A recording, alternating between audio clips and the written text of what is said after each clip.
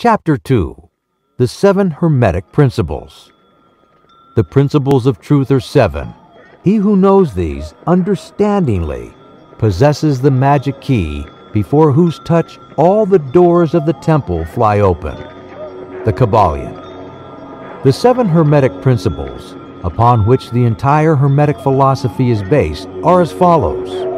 1. The principle of mentalism. 2. The principle of correspondence. 3. The principle of vibration. 4. The principle of polarity. 5. The principle of rhythm. 6. The principle of cause and effect. 7. The principle of gender. These 7 principles will be discussed and explained as we proceed with these lessons. A short explanation of each, however, may as well be given at this point. 1. The principle of mentalism. The all is mind. The universe is mental. The Kybalion. This principle embodies the truth that all is mind. It explains that the all, which is the substantial reality underlying all outward manifestations and appearances, which we know under the terms of material universe, the phenomena of life, matter, energy, and in short, all that is apparent to our material senses, is spirit, which in itself is unknowable and undefinable, but which may be considered and thought of as an universal, infinite living mind. It also explains that all the phenomenal world or universe is simply a mental creation of the all, subject to the laws of created things, and that the universe as a whole, and in its parts or units, has its existence in the mind of the all, in which mind we live and move and have our being. This principle, by establishing the mental nature of the universe, easily explains all of the varied mental and psychic phenomena that occupy such a large portion of the public attention, and which, without such explanation, are non-understandable and defy scientific treatment. An understanding of this great Hermetic principle of mentalism enables the individual to readily grasp the laws of the mental universe and to apply the same to his well-being and advancement. The Hermetic student is enabled to apply intelligently the great mental laws instead of using them in a haphazard manner.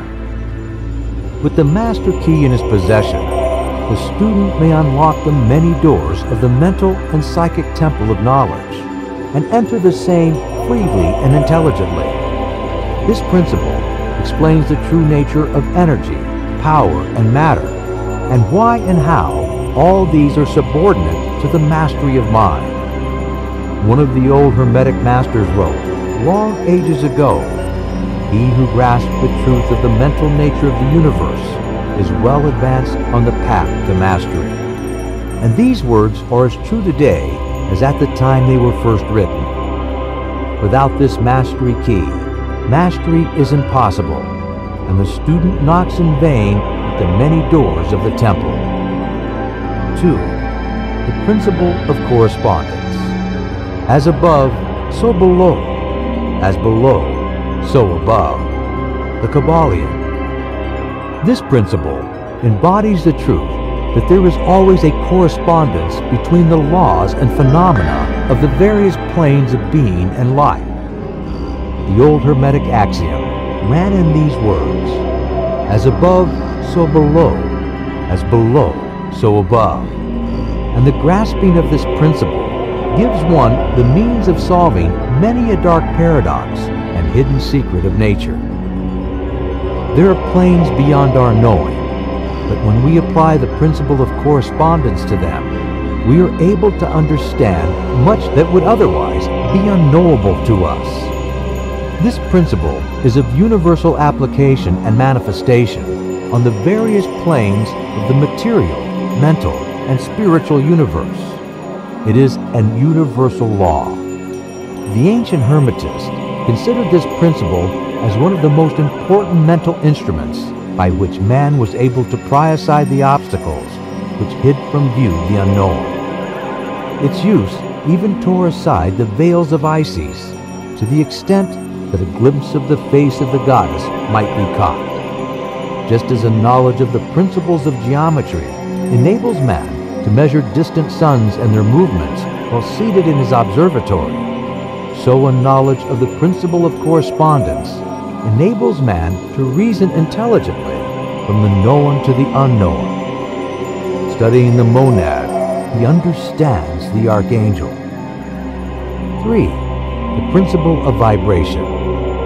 Nothing rests, everything moves, everything vibrates. The Kybalion. The principle embodies the truth that everything is in motion, everything vibrates, nothing is at rest. Facts which modern science endorses and which each new scientific discovery tends to verify.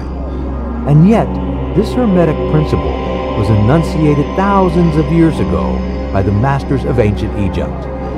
This principle explains that the differences between different manifestations of matter, energy, mind, and even spirit result largely from varying rates of vibration. From the all, which is pure spirit, down to the grossest form of matter, all is in vibration. The higher the vibration, the higher the position in the scale. The vibration of spirit is at such an infinite rate of intensity and rapidity that it is practically at rest, just as a rapidly moving wheel seems to be motionless. And at the other end of the scale, there are gross forms of matter whose vibrations are so low as to seem at rest. Between these poles, there are millions upon millions of varying degrees of vibration. From corpuscle and electron, atom and molecule, to worlds and universes, everything is in vibratory motion. This is also true on the planes of energy and force, which are but varying degrees of vibration, and also on the mental planes, whose states depend upon vibrations, and even onto the spiritual planes.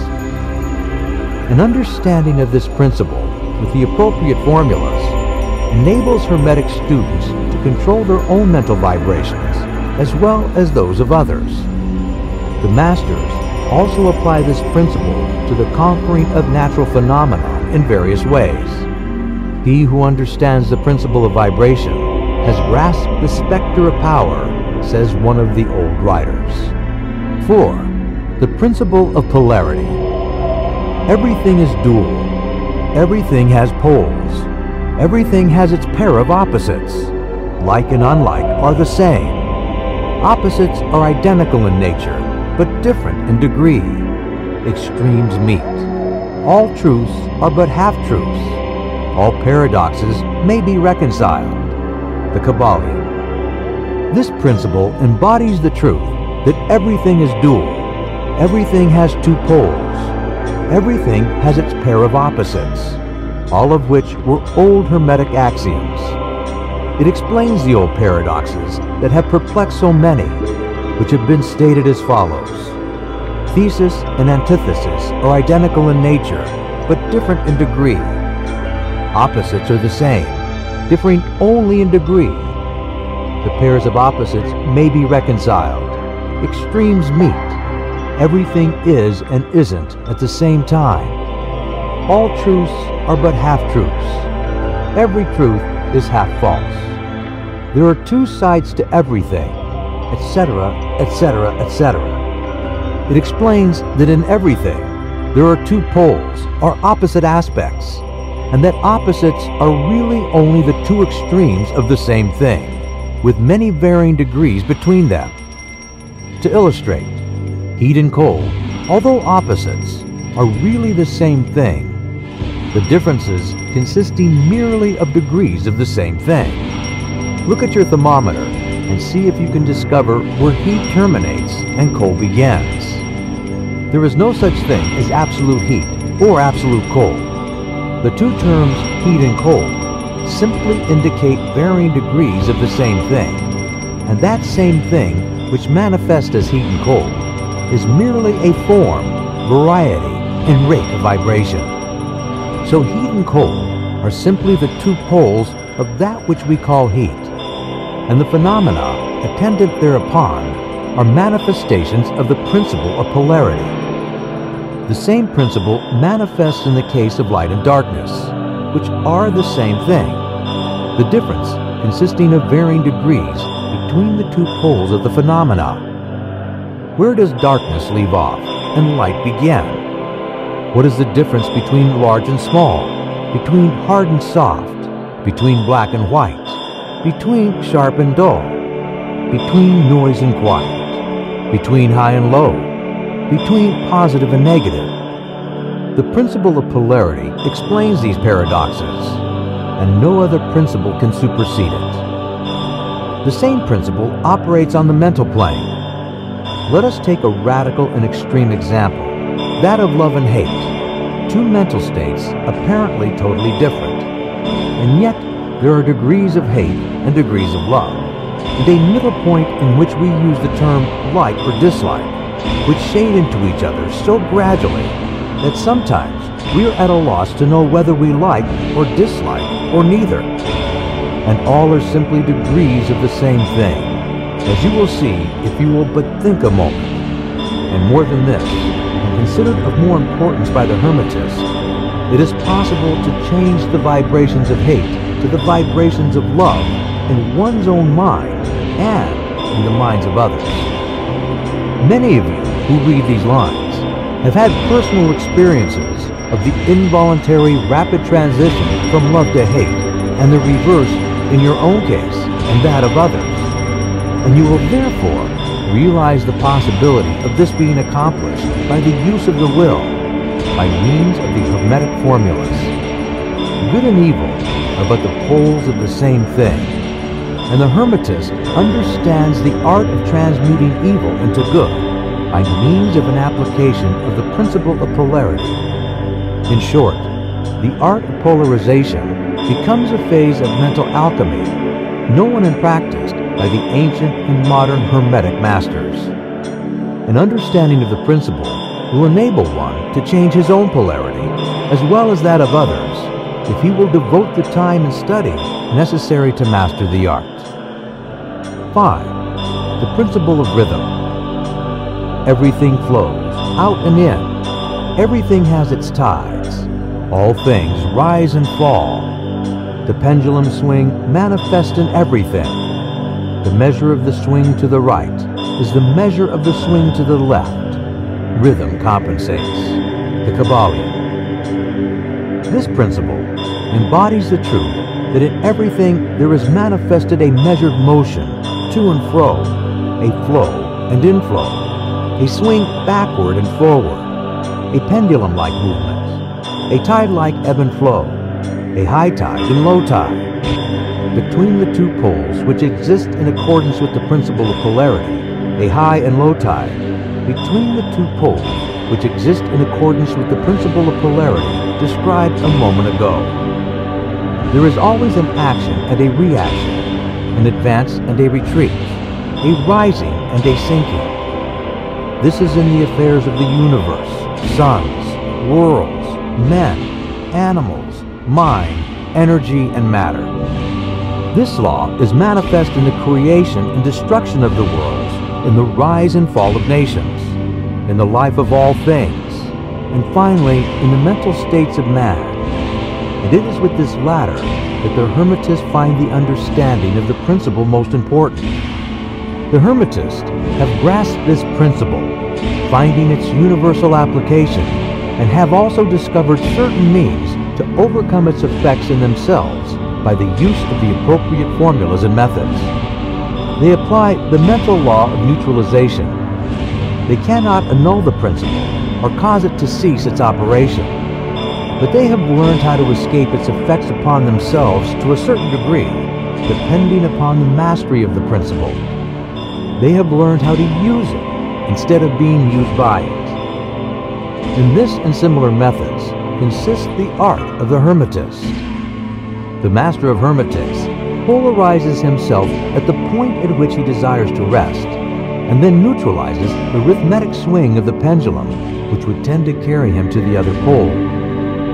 All individuals who have attained any degree of self-mastery do this to a certain degree, more or less unconsciously, but the Master does this consciously and by use of his will, and attains a degree of poise and mental firmness almost impossible of belief on the part of the masses who have swung backward and forward like a pendulum. This principle and that of polarity have been closely studied by the Hermetists, and the methods of counteracting, neutralizing, and using them form an important part of the Hermetic mental alchemy.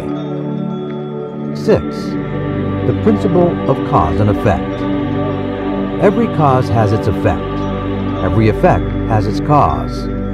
Everything happens according to law. Chance is but a law not recognized. There are many planes of causation, but nothing escapes the law. The Kybalion. This principle embodies the fact that there is a cause for every effect, an effect for every cause. It explains that everything happens according to law, that nothing ever merely happens, that there is no such thing as chance, that while there are various planes of cause and effect, the higher dominating the lower planes, still nothing ever entirely escapes the law. The Hermetists understand the art and methods of rising above the ordinary plane of cause and effect to a certain degree, and by mentally rising to a higher plane, they become causers instead of effects. The masses of people are carried along, obedient to environment, the wills and desires of others stronger than themselves, heredity, suggestion, and other outward causes moving them about like pawns on the chessboard of life. But the masters, rising to the plane above, dominate their moods, characters, qualities, and powers, as well as the environment surrounding them, and become movers instead of pawns. They help to play the game of life instead of being played and moved about by other wills and environments. They use the principle instead of being its tools. The masters obey the causation of the higher planes, but they help to rule on their own plane. In this statement, there is condensed a wealth of Hermetic knowledge. Let him read who can. 7. The principle of gender. Gender is in everything. Everything has its masculine and feminine principles. Gender manifests on all planes. The Kybalion. This principle embodies the truth that there is gender manifested in everything, the masculine and feminine principles ever at work. This is true not only of the physical plane, but of the mental and even the spiritual planes. On the physical plane, the principle manifests as sex. On the higher planes, it takes higher forms, but the principle is ever the same. No creation, physical, mental, or spiritual, is possible without this principle. An understanding of its laws will throw light on many a subject that has perplexed the minds of men. The principle of gender works in every direction of generation, regeneration, and creation. Everything and every person contains the two elements or principles, or this great principle within it, him or her. Every male thing has the female element also. Every female contains also the male principle. If you would understand the principle of mental and spiritual creation, generation and regeneration, you must understand and study this Hermetic principle. It contains the solution of many mysteries of life. We caution you that this principle has no reference to the many base, pernicious, and degrading lustful theories, teachings, and practices which are taught under fanciful titles, and which are a prostitution of the great natural principle of gender.